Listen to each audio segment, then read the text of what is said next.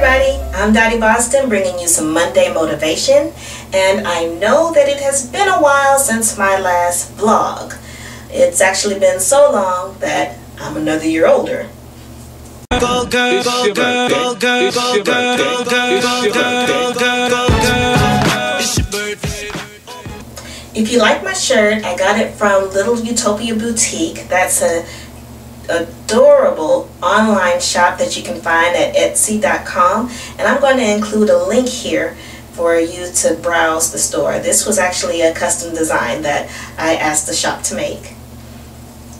For those of you who are wondering, I am 37 years old, and there is no shame in my game because there are many who have not been blessed to see so many years of life. Their lives have been cut short for whatever reason. So I'm just thankful for every single year. You're never going to hear me being like, oh, I'm 29 again, girl, or I'm 28. No, that's just not me. Now that I'm an adult, I've become a lot more reflective every time I have a birthday. So it's like my birthday is my own personal new year. I think about my goals. Okay, I think about my goals, I think about where I am in reaching those goals, and I am reflective about the relationships that I have in my life. I don't know about you, but I am a giver. I mean, I don't think twice about helping people. If I have to rearrange my own schedule to help somebody out, I'll do that without someone, and you know what? They never even know any different.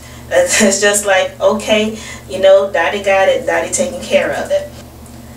As a giver, I don't know about you, but have you ever had that experience where you are always there and you do things for people, and then in turn, when that individual has the chance to help you out, they don't have time, or they don't want to be bothered, it's an inconvenience.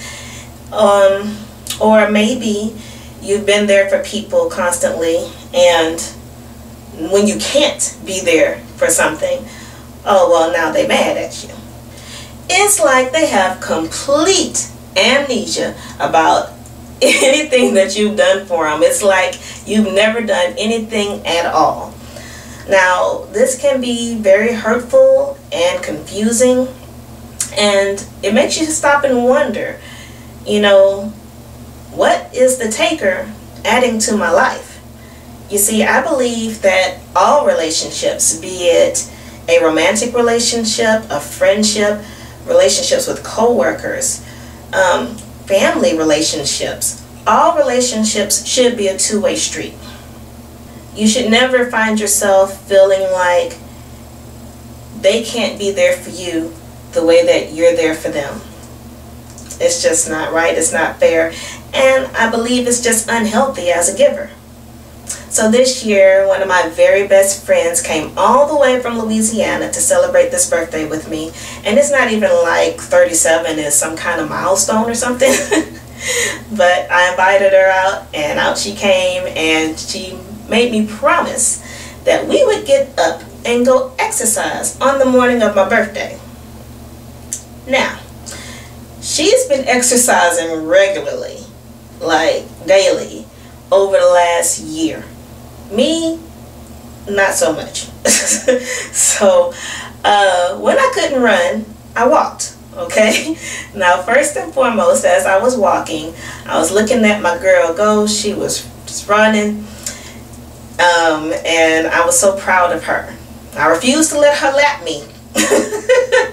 I jogged enough to make sure she ain't lap me, but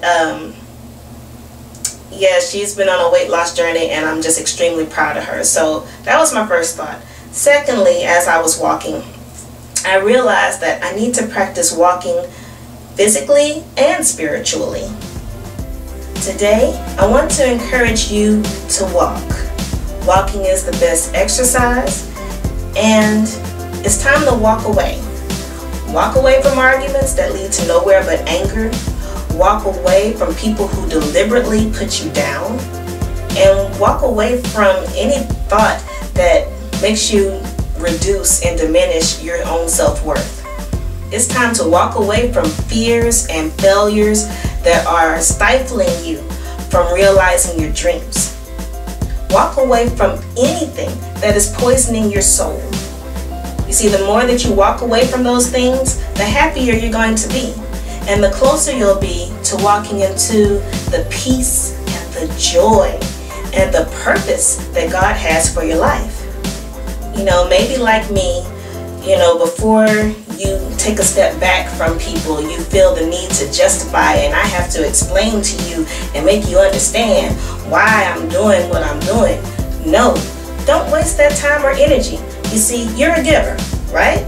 You're a giver, and a taker is not going to understand your mindset. You guys don't speak the same language. Save your energy. Just walk. I am so excited about the amazing things that God has in store for us this upcoming year. I just feel it in the atmosphere that this change is coming, not just for me, for you too. Just reach it up and claim it. Even if you feel low right now, you reach up and claim it, that that change is shifting in the atmosphere and your blessing is coming. And in order for you to get that blessing to come to fruition, you don't have any more time or energy to put into takers. Now, the first thing that takers are going to say is, oh well, you changed. And you know what you tell them? You say, you sure right. I've been walking. May the Lord bless and keep you. And remember that nothing is going to happen this week that both you and He can't handle. Be blessed, y'all. It is my birthday, and my best friend took off and left me running. I ran a whole lap around this track. She going to run a second lap around. I ain't in that condition right now. She was walking. I just have her running again. Oh no. Yeah, she gonna have to just catch me on the back end. We are finished. Look at this foolishness. We together again. Look at this. Girl, she worked hard. I can't see. See how hard?